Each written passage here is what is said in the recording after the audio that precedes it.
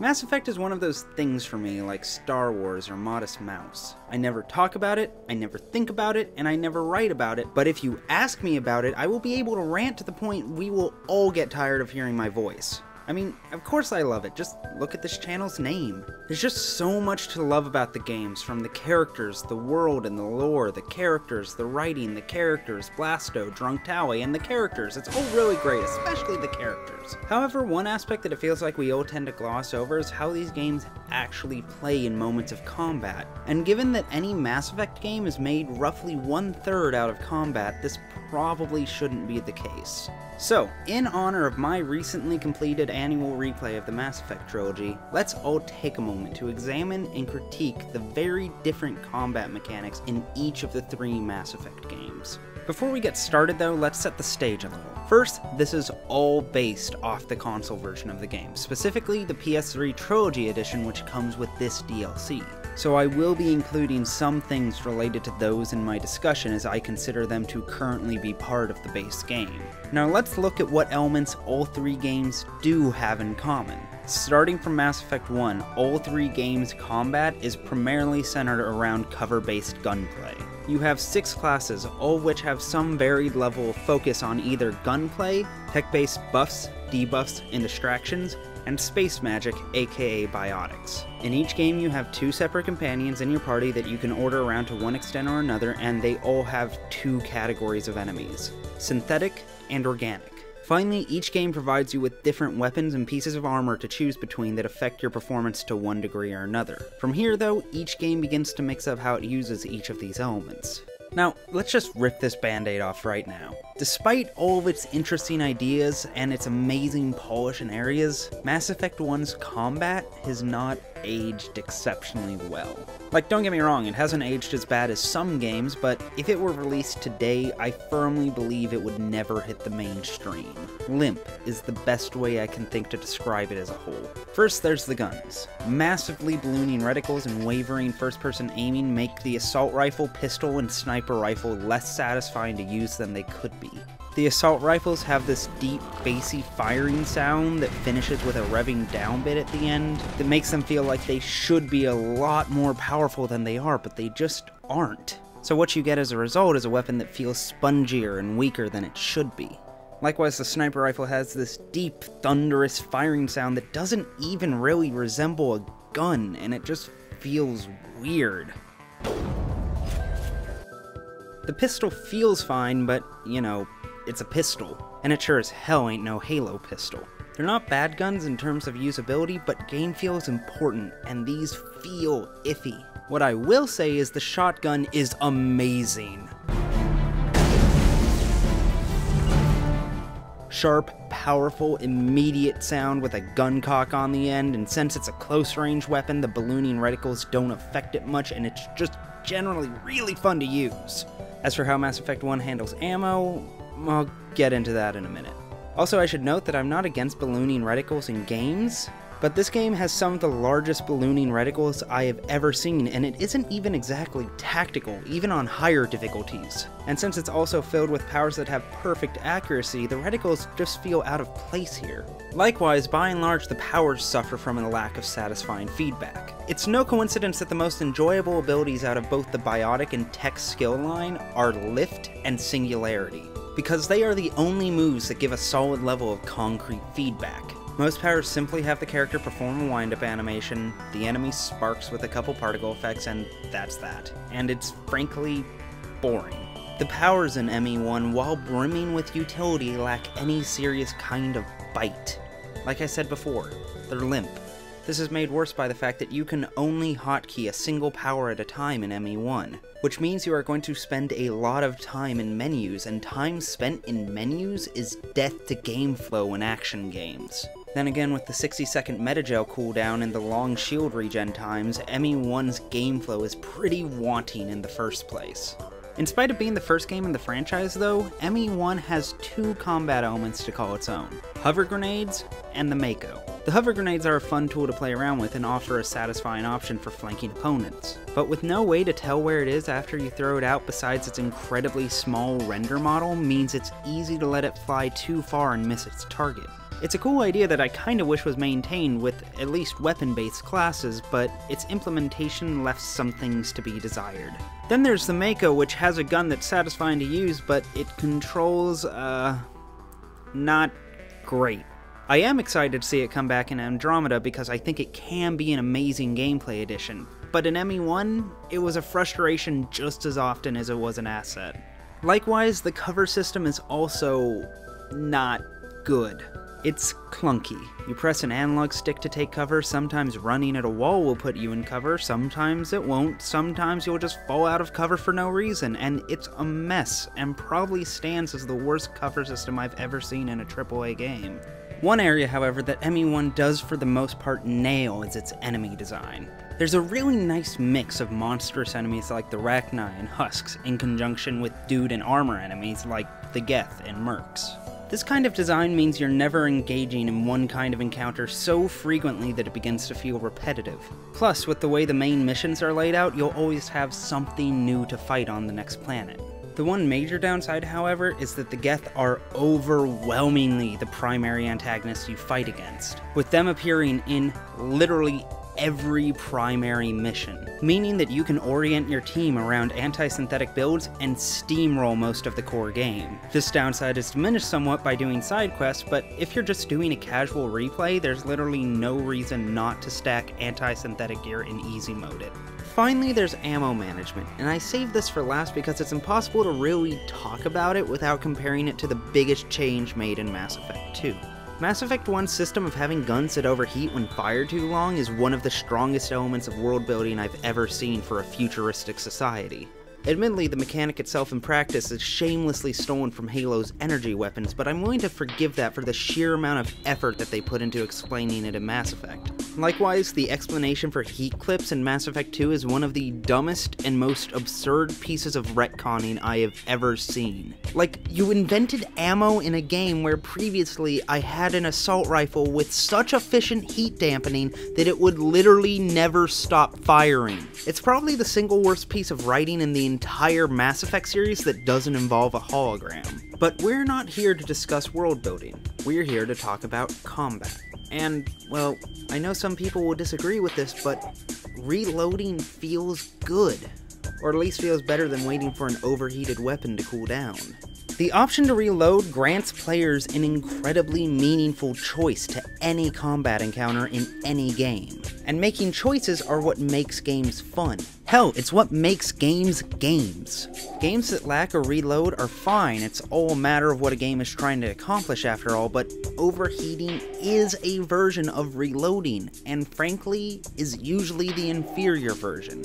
This is because active reloading grants the player a choice. Waiting for a weapon to cool down takes one away. When a weapon overheats in any game, be it Mass Effect 1, Halo, or Time Splitters, it doesn't feel good. The pain of, oh hell, I have to reload is never half as bad as the pain of, oh hell, I have to wait for my weapon to cool down, because if your weapon is cooling down, that means you screwed up. And the loud panicked beeping that each overheated weapon in Mass Effect 1 has doesn't help. Conversely, reloading feels good, especially if the reload animation is satisfying, which Mass Effect 2's is. It keeps players engaged by granting them that much more agency, and makes the guns feel a little more real. Weapon overheating does have a place. A great example of this is Mech Warrior, where weapon overheating serves to make you feel more like you're piloting a massive mech that you have to handle with skill and care. In Mass Effect 1 though, it only serves to make things feel a little more futuristic, and I don't think it's worth the trade-off in terms of game feel. Given the choice, I would prefer that both kinds of weapons existed in the game, but I know which one I would pick.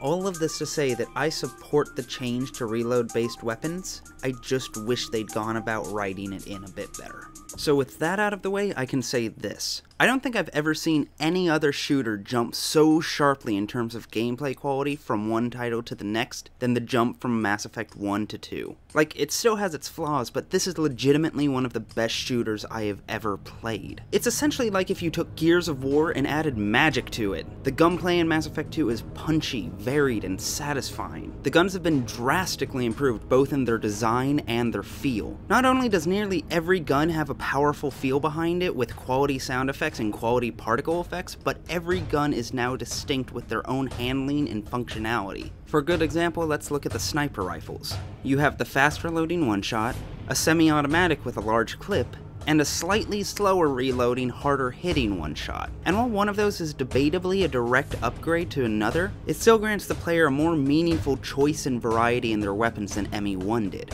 Every weapon has at least 3 different models that all handle noticeably different from one another. Powers have also been drastically improved. The move pool has unfortunately been slightly reduced overall, but in its place is a stable of moves that are more satisfying and interesting to use than the ones found in the original. Most of the buff and debuff related abilities have been cut and replaced with more powerful damaging moves and moves designed to create exploitable openings that all have strong animations behind them. Let's look at the Engineer for instance. In Mass Effect 1, 2 of their moves were buffs, 1 was a crowd control, and 4 are damage dealers, 3 of which that do X amount of normal damage in a Y meter radius. Conversely, the Mass Effect 2 Engineer only has 2 damage-dealing moves that you can choose to turn into heavy hitters or AoEs that focus primarily on dealing either organic or synthetic damage. So regardless of the situation, you have a meaningful damage-dealing tool at all times that rewards a little bit of game knowledge. From here, there's a crowd control stun, 2 tools to create your own minions, and an extra bonus power acquired halfway through the game. This all comes together to give the player a lot more options as to how to deal with the situation compared to ME1. You can shoot your way out, use a damaging power, create a minion, or do something all your own that wasn't even meant to be part of your toolkit, and it looks like this for every class. However, in spite of how powerful all your options are, it never feels broken due to the fact that all powers now operate on a shared global cooldown rather than individual ones, so now you can't just spam them, you have to think at least a little strategically. Likewise, the cover system has been drastically improved, which is to say it works now. Yeah, it's basically ripped straight from Gears of War, but you know, why bother reinventing the wheel if it still rolls? The teammate controls have been improved to allow you to hotkey one of each of their powers, as well as command them as individuals, granting a cleaner mean of controls for each encounter. Finally, the health system has been completely overhauled, largely for the better. Shields regen far faster now, which combined with the improvements made to cover and the ability to hotkey 3 moves at once, create a much faster gameplay experience than ME1. Downtime is kept to an absolute minimum, and in conjunction with the changes to weapons and powers, means the players always have a meaningful choice they could be making in the heat of battle. On the downside, health regens with shields. This does keep the pace of the gameplay fast, but it has 2 knock-on effects. 1, it breaks metagel. Since you don't need to use it to heal yourself, its only remaining function is to revive teammates. And since metagel is still plentiful and you're able to upgrade your metagel capacity fairly quickly, it essentially leads to your teammates being immortal because you probably aren't ever going to be unable to heal them. And number 2, it feels oddly arcadey for a series that's so grounded in reality. Like, Mass Effect has never been an early Tom Clancy game or anything like that, but this kind of health system means that it's basically impossible for each fight to have any kind of lasting consequence due to no lasting damage, especially in conjunction with the aforementioned metagel problem. This is probably one of the several culprits that made people say that ME2 was dumbed down, because this feels more gamey than something in Mass Effect probably should. And yes, I realize that it's justified in the game's writing, much like the infinite ammo was justified in Mass Effect 1, but it still feels off in much the same way. For me, this feels like an instance of something probably being a good call for the game's pacing, but a bad call for the game's tone. In addition, the overwhelming majority of enemies are now humanoids, usually mercenaries, collectors, or Geth. You'll occasionally get husks or dog-like creatures such as Varen, but I'd say roughly 98% of fights are against dudes in armor who shoot guns, which, after ME1's solid enemy gallery, is a real disappointment. It also has this weird habit of putting these named enemies at the end of missions as generic bosses, but save 1 or 2, none of them have behavior different from standard enemies. It feels like a lazy attempt to cap off each mission without putting too much work in. Overall, the encounters never become boring, but they do begin to blend together and few really stand out. And given how much fun the combat system is, that is really unfortunate. Finally, while ME2 did drop the Mako and hover grenades, the latter of which I personally think should have just been put into the soldier's toolkit, it does have 2 things all its own in the trilogy. First is the Hammerhead, which is Jesus, how did you make the Mako worse? Secondly are heavy weapons, which honestly, I really like. They're a fun tool with a lot of variety that lets people have cool weapons regardless of their class. What few fights that do stand out typically stand out because of this weapon's use. They grant a level of spectacle that is frequently hard to find elsewhere. You probably won't get to use it too often due to how sparse ammo is, but it's satisfying to know that you have it available to you. Most of the time, I can see why something was removed from a game. I get why Ice Climbers and Wolf were removed from Smash 4. I can respect why the Assault Rifle was removed in Halo 2. And I can understand why the Mako and Hammerhead were killed, especially given the plot of Mass Effect 3. But I cannot at all grasp why BioWare would remove heavy weapons as primary equipment. I know they're still there as pickups, but they're rare, way weaker, and it's just not the same. Finally, this brings us to Mass Effect 3. First off, yes, it does have a truly garbage ending. One of the top 3 worst endings I've ever seen in all of media, in fact. It's dumb, disconnected from the rest of the story, and I encourage all of you to just come up with your own ending instead. My personal headcanon is that Shepard punches the Reaper King, the Reapers become chill, and spend the rest of their days beating Russians at chess. Post your ending in the comments. Putting that aside, however, in terms of pure combat mechanics, I consider Mass Effect 3 to be on par with games like Resident Evil 4 and Vanquish. I have my problems at large with the contents of this game, but in terms of pure combat, I struggle to think of many things I don't like about it. For starters, few games have a weapon arsenal as varied and distinctive as Mass Effect 3's. In the base game alone, there are over 30 weapons that all have their own distinct feel and use, all of which are customizable with bonus parts and are more than capable of carrying you through the entire game. No matter what your playstyle, you will be able to find a well-crafted and balanced weapon that suits the kind of experience that you want to have. One surprising yet welcome change is allowing every class to wield any weapon. This change further expands the build options at the player's disposal and allows for a bit more creative freedom in how the player can prepare. And even here they found a way to add a bit more depth with the introduction of weapon weight that increases weapon cooldowns when heavier weapon is equipped and vice versa. In this way, BioWare is able to encourage players to pursue certain builds that are geared towards their vision of what they should be without removing any of the player's options. If you're playing an engineer, it's probably in your best interest to keep your weapon weight low so you can spam powers. But nothing is stopping you from equipping an ultralight sniper rifle and an assault rifle as I did in my last playthrough and being extra gunplay oriented. But this isn't to say that powers have been downplayed at all. Quite the opposite, in fact. They return from ME2 with the same level of diversity, polish, and punch. Not only that, but Mass Effect 3 has more powers in it than any other game in the series, with each of those powers having more customization available to them. Half the way through upgrading them, every stat begins to grant the player personalization choices. Things like adding an AoE to attack, or granting them a stronger punch. In-game, this translates into a combat experience that feels very much like you have command over it due to you having a character that is crafted specifically for your playstyle, especially if you opt to carry a light load for rapid cooldown times. Nearly every element of the base game has been refined to a mere sheen. The cover system has been improved to allow for things like quickly rolling between pieces of cover. There is now a rich menagerie of enemies ranging from monsters to dudes in armor with unique qualities and basically everything in between. The Rogues Gallery is still primarily humanoid, but it's varied enough that they avoid blending together. The health system has been made to feel more in keeping with the world's tone by taking Halo 1's system of having chunks of core health hidden behind shields, giving each fight the possibility of leaving a lasting impact with persistent damage and making Metagel a precious resource again. However, shields are still strong and regen rapidly, so it never feels unduly punishing. Everything just works so much better than it ever has. Naturally, Mass Effect 3 does come with a couple ideas all its own. First, and perhaps most surprisingly, is that melee is not only a more practical option than any ME game before, but is now a viable mechanic to craft your entire build around.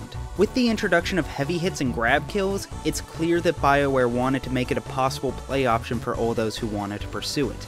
Every class has the option to increase its melee damage dramatically. The Vanguard class in particular comes packed with moves that encourage players to use physical combat as often as anything else. This kind of close-quarters combat style is further incentivized by the game's inclusion of a dodge roll, making such aggressive tactics far safer and more viable. Also, it has some turret sections which, yeah, sure, I guess. They're fun enough, but nothing to write home about. Also, you can jump into a mech suit, and yeah, this is pretty awesome, but it's also really rare and pretty shallow mechanically. Enjoy your badass railgun and mediocre first-person aiming. Finally, Mass Effect 3 has something that I feel is really easy to overlook, but adds a layer of complexity to combat situations that would be sorely missed otherwise. Ladders. No, wait, don't leave, just give me a second. You see, the thing about ladders, or any kind of equipment that lets you move up a floor in shooters, is they literally make fights three-dimensional. Managing enemies on multiple planes can be one of the most challenging and rewarding experiences games can offer you. Doing so requires constant attention on your surroundings, strong spatial awareness, and makes each fight feel more tense and frantic because there are now more locations enemies can come from. Likewise, ladders can also serve as precious escape points in moments where you're pinned down, granting you a reward for map knowledge and situational awareness. These are less of a factor on more linear stages like Rannoch, but in the side missions that take place on multiplayer maps, they can serve to make the levels feel far more rich than they would otherwise. I can't believe I just wrote a paragraph on why ladders are cool. Somebody please throw me in a locker! Despite all of this though, I do have a couple criticisms. While the cover system is fantastic as a rule, it can get finicky.